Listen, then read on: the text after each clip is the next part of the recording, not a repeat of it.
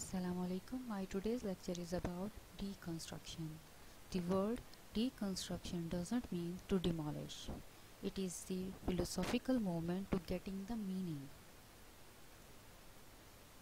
The term deconstruction was coined by French philosopher Jacques Derrida in 1960s.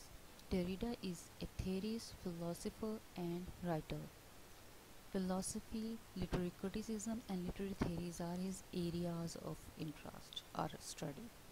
He received a great deal of popularity for his theories and writing style and equally as much criticism for them.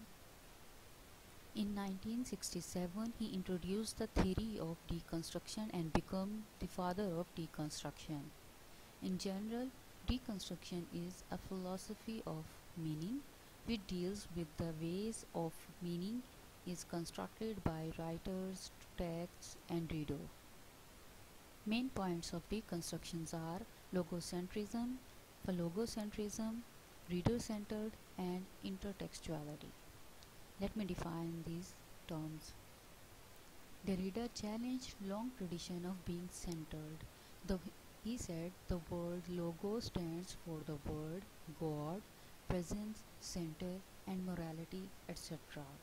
It means that these words are always at the center position in the concept of human discourse. According to him, writer is at the center. That's why he challenged spoken words are only way of presence and gave the priority of writing over speech. Phallogocentrism. It is a neologism coined by Jacques Derrida to refer the privilege of masculine in construction of meaning. It explained that it is the society who changed our beliefs.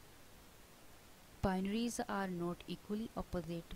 One must have priority over other, and it is given by the society. For example, men are dominant over women in the world, but in Amazon, women are dominant than men.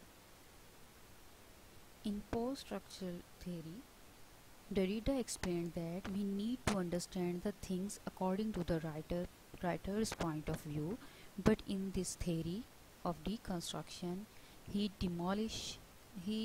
deconstruct the idea of writer.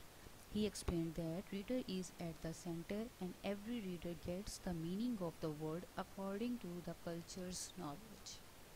The last point is intertextuality. Jacques Derrida explained the intertextuality concept that there is nothing outside the text, which means all text resides the interpretation and reinterpretation of the text. No text exists outside the interpretation. This is all about the deconstruction, and thank you so much for watching this video.